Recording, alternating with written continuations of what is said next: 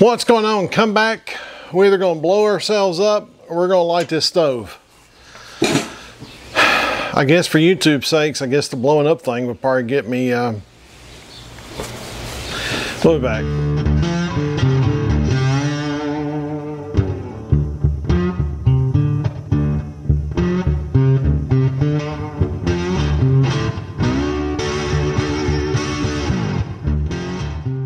What's going on, everybody? This is Patrick, Mid-10 Outdoors.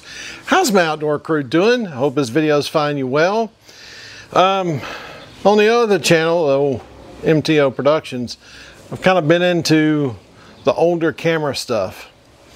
So why not do some older camping stuff? I've got this old Coleman. It's a 425E. Somebody suggested on the interwebs that you could look around and date was stamped on them, but I don't know. I think the 425E came out somewhere in the heavens 70s maybe. This particular one, I know we had it, Mom and Dad bought it a long time ago. I've used it several times camping. I have burned the white gas in it, and that's what we will be doing, is putting this stuff in it. This does say Crown, but it's just a brand of white gas.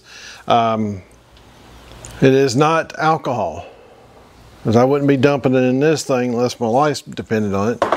Anyway, we got some Coleman fuel / white gas. Got the tank. I've got a funnel that somewhat works, so we'll guarantee to dump most of the fuel on the ground. Anyway, I'm going to attempt to fire this thing up, but before I do, we're going to move outside the garage. We're not going to do it inside the garage. I'm going to move it pretty close to the truck. That way I set it on fire and possibly chase this $60-something thousand truck and the wife's car and the CRV. Maybe I take out the whole house. Who knows? I'm gonna try to be as careful as I can. But anyway, we're gonna hope this thing fires up, because I know one of the biggest downfalls when these sit very long is the seals and everything get to where they won't hold pressure. It's hard to test pressure on these things without something in them. Why the heck not? Let's just go ahead and dump fuel in it and see what happens. Now, the last time I really cooked on this stove, before I changed stoves, is I was cooking with propane with one of these dad dudes. This one, I'm not even sure what brand or flavor it is. It's got a W or something on it, M maybe. There it is right there, if it'll quit focusing on me. But anyway, it allows you to burn propane in it. Now, these stoves came about in the early 50s, I think it was. You can go, matter of fact, I'll leave a link down below to this feller's website. I'm gonna turn around for a second. Oh look, she locked me out again. Anyway, this Terry Marsh.com, Coleman US stoves, early 50s to present. So this guy has got a website devoted to it. You can kind of see it. From the mid 50s to present. So your first one, he says the early model 425B 1954. Huh. So there you go. And of course he tells how to tell what's what on these things, so you know what year you got. We're going to go with the early one. Early 70s, maybe 80s. I'm going to say we got this thing in the 80s. It's been cooked on quite a bit, actually. I've cooked on it with white fuel and propane, both. I have never tried kerosene in one, and I damn sure have never tried gasoline in one. I have heard horror stories where people have put gasoline in these things and tried to cook on them. Biggest thing is they taught us how to use them in Scouts when I was a kid, and try to keep from burning ourselves alive. Because, you know, it might be kind of melodramatic or very dramatic to some of the other kids. I don't know. But anyway, I got to fuel this thing up first, and then we're going to set something up right outside the garage door here and light it up. Now, I know they will not, I'm not going to throw a 4-foot flame out of this thing. Everything seems to be in good working order on this. Last time I used it was probably 3-4 years ago under propane power. Now, I want to talk about some things once I get it set up out there, and we'll go over some other stuff. All right, I'm gonna go out here away from everything and add the fuel to the tank. Hopefully y'all can still hear me. Right here ought to be good. Should be far enough away.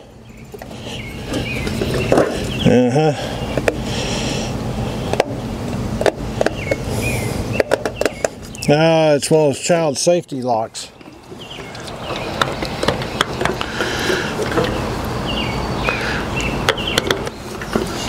Hang on. They got these things where you can't get the tops off of them no more. Be back in a second. Okay. I probably have not enough fuel in this thing to make it light off like it should. Hopefully I don't burn the house down.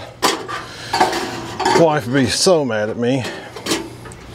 She hangs in there like she's supposed to. Now the key to these things is you build up the pressure by turning this knob here.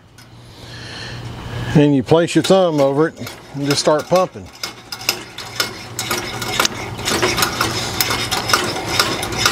And I hope the seals aren't fully dried out on this pump too.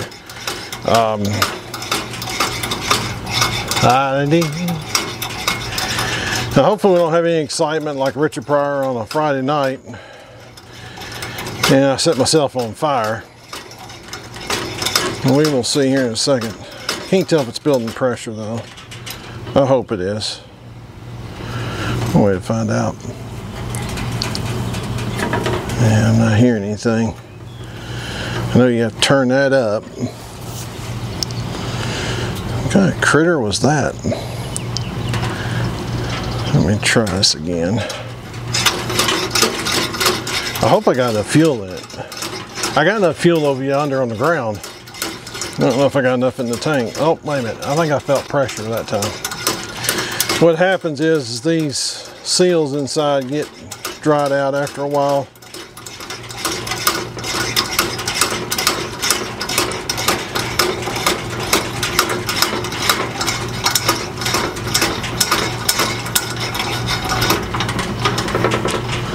All right.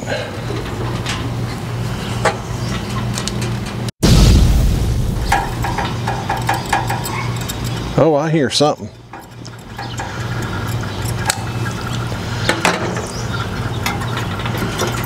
I can smell it too. Hang on. Let me get a little more pressure in it. I may not have enough fuel in it.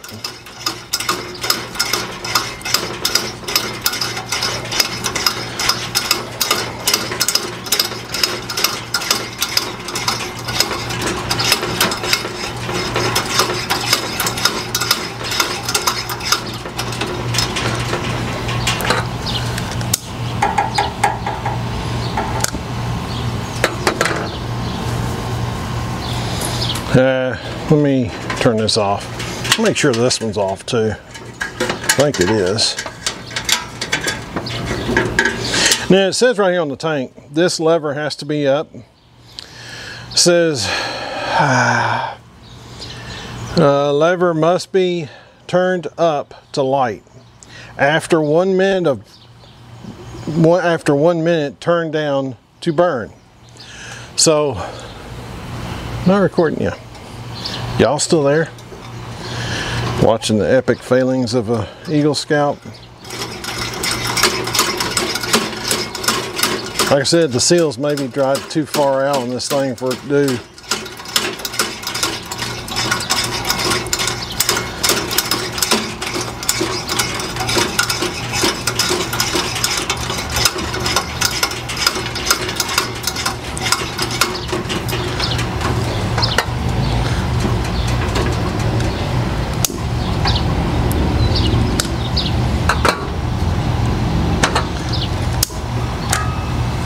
thought I heard.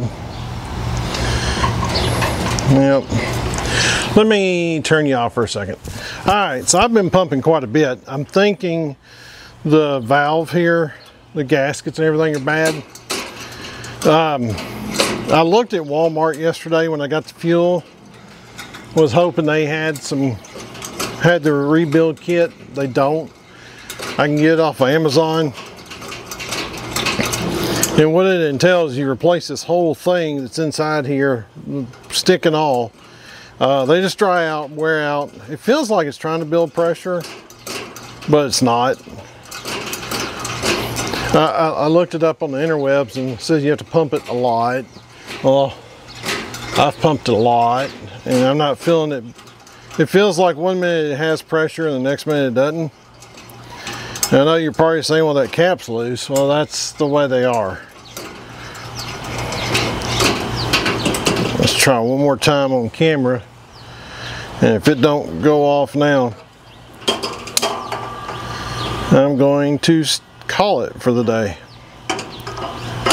Yeah, because that's not building pressure, and there's enough gas in the thing. It should light up.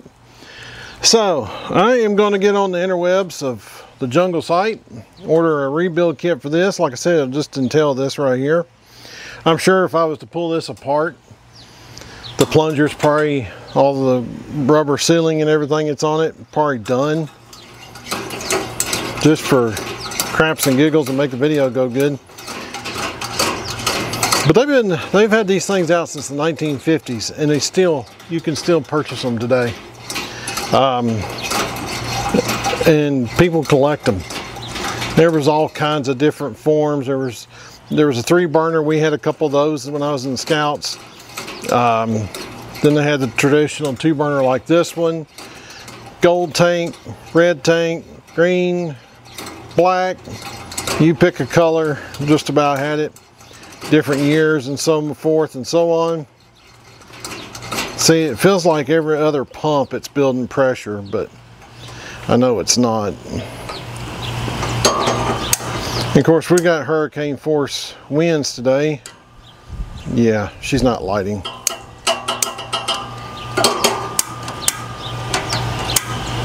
I thought it lit just then. No. It just doesn't have it.